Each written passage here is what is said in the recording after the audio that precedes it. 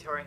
So I just saw the Florida Project last night, and I'll just start off by saying that it's not really my type of movie, because I usually go for movies that are more just like plot and story driven, and this was more of a movie that was character driven, where you're just kind of seeing the characters go through their lives. But overall, I still did like the movie. So basically the movie's about this 6-year-old girl, she's like the main character, and then her single mom, and they're living in the Orlando area, specifically in Kissimmee, and they're living in just this really rundown, cheap motel. And it's kind of supposed to be like a juxtaposition to the rest of the area, which is Orlando, and it's like the happiest place on earth because it has Disney World and Universal and all these areas.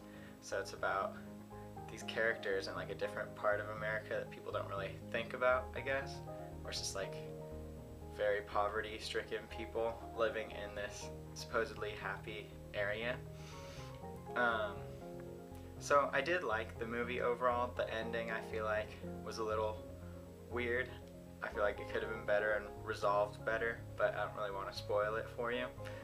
But overall, it was like a really cute movie, I guess, because it's like showing life through the perspective of the 6-year-old while all these serious adult things are kind of happening. So it was kind of cool to see it filmed that way.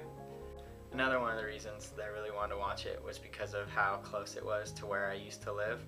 So the main hotel where they filmed almost all of the movie was only 2 miles from my old apartment, and I looked it up, and it's like I used to drive by that area a lot, and I just never even really noticed it, which is funny because you'd think I'd notice like this big purple motel.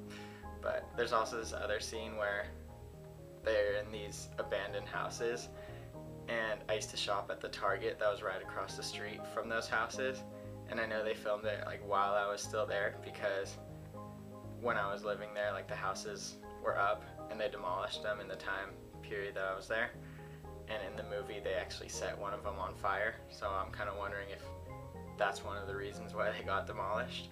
And so that was cool to see. I was also like, one scene they go into Magic Kingdom, and I was just looking for myself to see if maybe I was there on the day they were filming. I didn't see myself.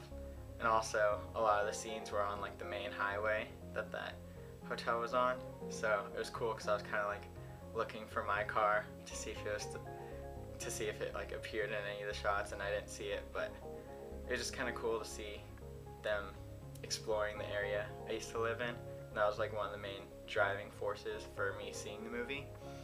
So it's kind of cool like reliving that area of life. So yeah, overall I did think it was still a pretty good movie. I'd probably rate it like a 7 out of 10.